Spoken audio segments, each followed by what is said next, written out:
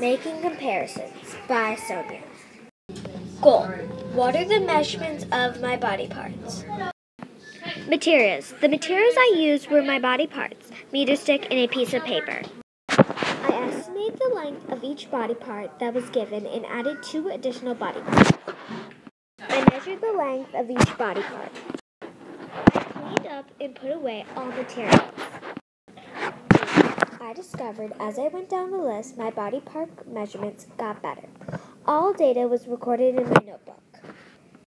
Conclusion. I found the measurements of my body parts. My height was the longest body part. I was surprised that my ear and nose was the same length. My opinion of this experiment was good because I really liked it.